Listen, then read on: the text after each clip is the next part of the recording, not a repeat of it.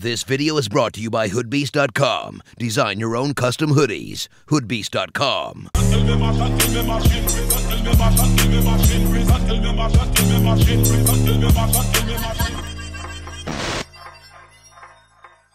What's going on, guys? It's JAHRONMON. I know I've been gone, but now I'm back, and today we're going to be talking about the top 5 sneakers worn yesterday on Martin Luther King Day. But if we're being completely honest, it's really this past weekend, since a lot of the guys around the league didn't have the opportunity to play on MLK Day, but they still honored Martin Luther King as well as equality through sneakers in their own way. So we will be counting those ones as well. So now that you got it, let's go get it. Starting up the list at number 5, we have Donovan Mitchell with this custom colorway of the Adidas Dame 4. Now, not only is the Dame 4 one of the best encore performers of this year, but Donovan Mitchell looks like the absolute steal of the 2017 NBA draft, and he comes correct here with this custom colorway of the Dame 4. Now, not only is this colorway clean in its own right with the blue upper, white midsole, gray outsole, and bronze collar area, but you also have some nice custom features like the black power fist on the toe box, MLK's initials on the lacing system, as well as the title of the famous speech given by Martin Luther King, "I Have a Dream,"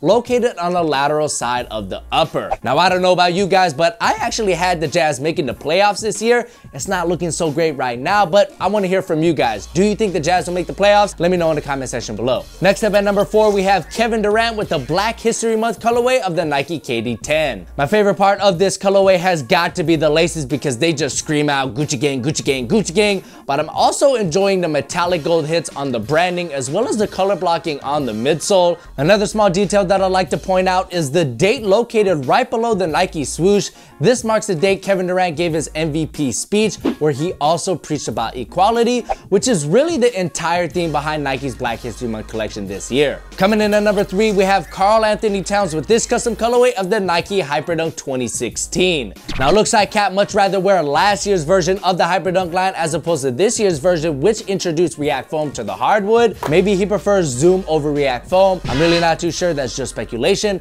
What I am sure about is this custom colorway, because it's an absolute banger. Using a triple black colorway as the base of this custom, Karl Anthony Towns had Martin Luther King's face spray painted on the collar area, as well as the words "I Have a Dream" run across the lateral side of the shoe, with MLK Day topping it all off on the toe box.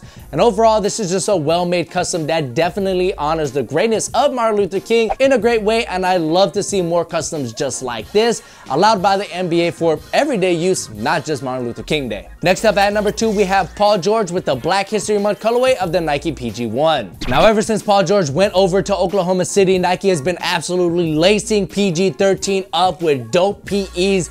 And this one has got to rank near the top, because Nike really did it, guys. They just straight put a Gucci belt on the strap of the PG1. Now, all jokes aside, this is still a very clean colorway for what it is. Obviously, you have a white base with a slightly blue tinted translucent outsole, black hits on the Nike swoosh as well as the inner booty, and metallic gold hits on the branding. But my favorite part has got to be the speckling on the midsole, which goes from red to green. I would have liked to seen a little less speckling there. It looks a little clustered and chaotic, but like Pac said, I ain't mad at you. Finally, at number 1, we have the Black History Month colorway of the Nike Kyrie 4, worn here by Jarrett Allen. Now, Uncle Drew was overseas in London playing a game for the NBA, so he couldn't play on Martin Luther King Day, but Jarrett Allen, as well as a couple of others, rocked his signature sneaker in amazing fashion with this Black History Month colorway. Now, obviously, you have the same white, black, green, and red color scheme that this year's Black History Month collection is based off, but the best feature, hands down, has got to be the word equality scattered all across of the upper. I just love how equality, not just as a word, but as a belief, as a way of life, takes center stage, not just on this colorway of the Kyrie 4,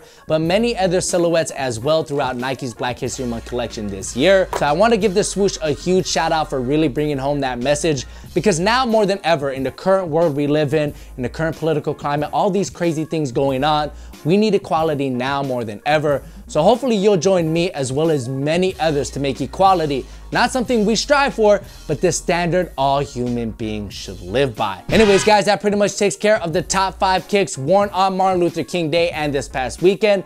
Hopefully you enjoyed the list. I really appreciate you guys watching. If you enjoyed the video, give me a thumbs up. That helps me out a lot. Subscribe to this channel for more great content just like this. My name's Jaron. It's been great having you. Catch you in the next one. Peace. specifically the Nike Elite Quick Crew socks, where we will be covering 4 aspects of these socks, and those 4 things are fit, comfort, durability, and value, or in other words, are they worth it? So let's get things started. The first thing we're gonna talk about is the fit.